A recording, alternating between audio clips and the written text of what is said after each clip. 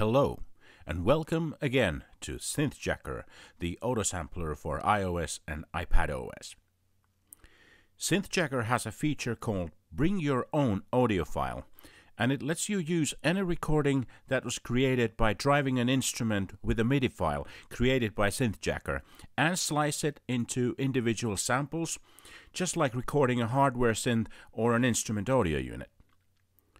In this video, I'm going to show you how you can use this feature to create multisamples. For this tutorial, I have recreated the famous Fatline bass preset from the Polysigs as found in the Korg collection using the Pompeii synth in Korg Gadget. It's a typical bass preset covering one octave from F2 to F3 by 3 semitones, and it has 3 velocity layers. So when I have the preset created, I swipe left on it and tap Generate MIDI to create a MIDI file. This MIDI file will be found in the iOS Files app, in the SynthJacker folder, and inside that folder you will find another one called MIDI files. You could do this whole process on your iPad, but just for demonstration I'm going to do parts of it on the desktop. So for that you will need to copy the MIDI file over to your desktop, for example a Mac, and that's easiest to do using iCloud Drive. So I select the MIDI file, then tap More, and then Copy. And as the destination, I'll select my iCloud Drive and then a dedicated SynthJacker folder. Next, I will connect my iPad to the Mac using a Lightning to USB cable. This allows me to use IDAM or inter-device audio and MIDI to transfer MIDI from my Mac to my iPad and to transfer digital audio from my iPad to my Mac through the Lightning port. For this, I'm going to start Audio MIDI setup on the Mac and then select the window Audio Devices. I should see my iPad on the list of audio devices, and now I just need to click Enable on that device. Next, I'll open my SynthJacker folder in iCloud Drive. I should see the MIDI file I just created, but I may need to download it by clicking its cloud icon.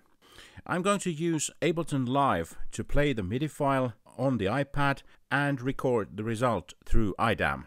When I've started Live, I'll go to Preferences, Audio, and select my iPad as the audio input device.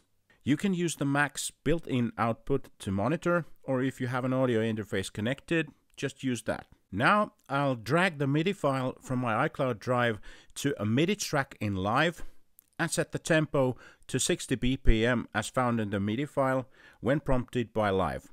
You can do this either in the session view or arrangement view of Live. Here I'm using the arrangement. The default Live project conveniently has one audio track and one MIDI track. On the MIDI track I need to set the MIDI output to iPad. MIDI channel 1 is usually fine, but it depends on what you're going to drive on the iPad. Because this bass sound is monophonic, I can select just 1 as the input. For a stereo sound, select 1/2. I also set monitoring to in so that I can hear the audio coming from the iPad. It's also a good idea to rename the track Pompeii Fatline bass. Now I need to prepare the iPad for recording. In this case, I have a Korg Gadget project with the Pompeii synth already loaded up, so I can tap on the virtual keyboard in Gadget and hear the sound on my Mac. Finally, it's time to record. With everything set up, I just click on the record button in Live and wait for the MIDI sequence to finish. Then stop the recording. When the recording is done, I'll control-click or right-click the audio clip, then select Show in Finder. I'll copy the file over to my SynthJacker folder on iCloud Drive and wait for it to be uploaded. Then I open the Files app on the iPad and copy the recording from iCloud Drive to the SynthJacker Audio Files folder.